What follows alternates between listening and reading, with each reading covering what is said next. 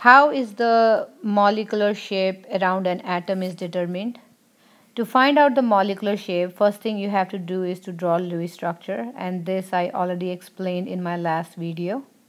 Once you are done drawing Lewis structure, you have to count the number of groups around the central atom. And how do you define group? Group is an atom or a lone pair of electron. And then we're going to use the valence shell electron pair repulsion theory, which is given on the next page, to find the shape and the bond angle.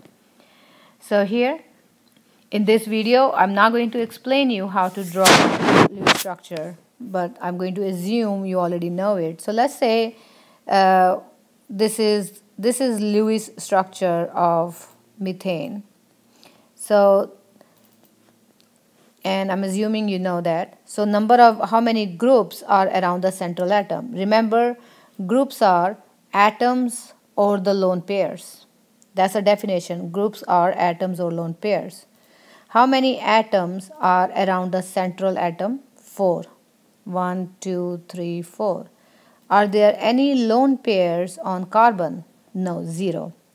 If there are 4 groups and all of them are atoms and no lone pair, then the shape of the shape is around the central atom is tetrahedral and bond angle is 109.5.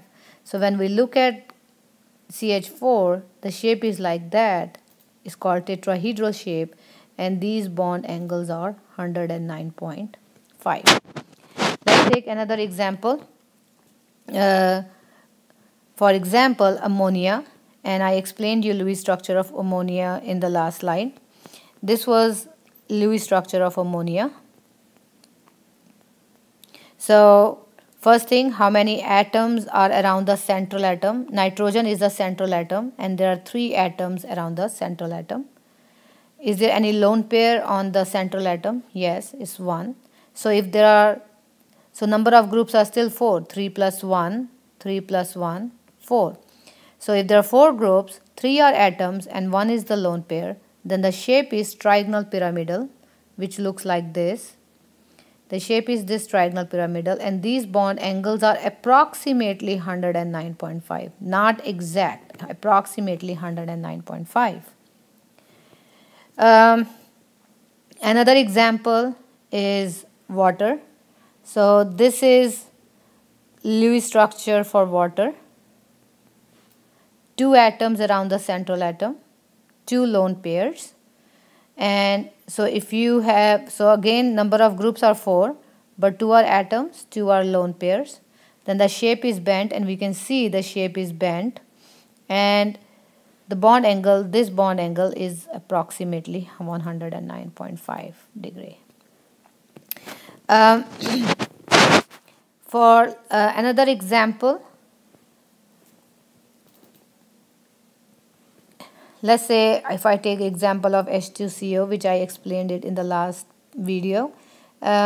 C double bond O H H. This is Lewis structure for H2CO.